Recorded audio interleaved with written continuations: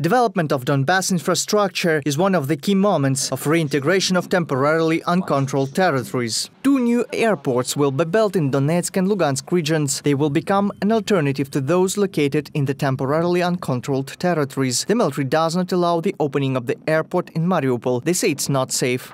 Для чого ми, наприклад, будуємо? Why are we going to build a powerful infrastructure in Donbass? To bring investors there, and so that people, first of all, people in Donbass, know that they are important for the state. People in the temporarily occupied territories, when they cross the contact line, can see the difference.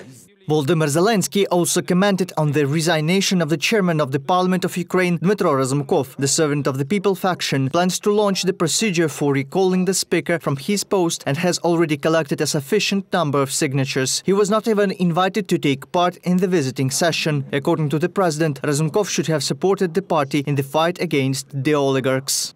Партія має мільйон питань. The party has a million questions. I heard them yesterday. Million questions to the chairman of the parliament. Not to the speaker, first of all, but a person who was delegated by this team. Today we all understand that he is not a member of this team. As for the head of the Executive Committee of the National Council of Reforms of Ukraine, Mikhail Saakashvili, who was detained in Georgia. According to Volodymyr Zelensky, Ukraine will do everything possible to bring him back. The president also added that he didn't know about Saakashvili's intention to go home. He considers this decision to be wrong because he represents the Ukrainian state structures. Georgian ex-president Mikhail Saakashvili was detained in Tbilisi on the 1st of October. He hasn't been in the country for 8 years and went to support his party in the local elections that took place the day before. 4 criminal proceedings were opened against Saakashvili in Georgia. In 2 of them, about beating and murder, sentences were passed in absentia for a total of